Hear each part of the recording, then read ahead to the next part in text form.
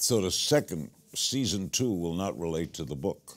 Well, in a way, I guess, what's so great about Margaret's source material is it's so dense, and she'll make these little comments about something that's going on in Mexico or outside in Canada. And what Bruce Miller, our esteemed writer, has done is he'll take a sentence like that and he'll make an episode out of it. So in many ways, it is from the book, but it is an extrapolation out of it.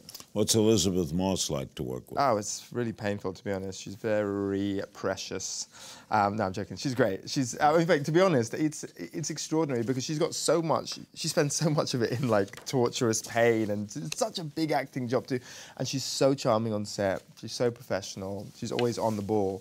And not only that, more recently, I've come to understand how much she really understands the totality of television making, everything from camera angles to shots to the producing to the writing. She's a savant of television.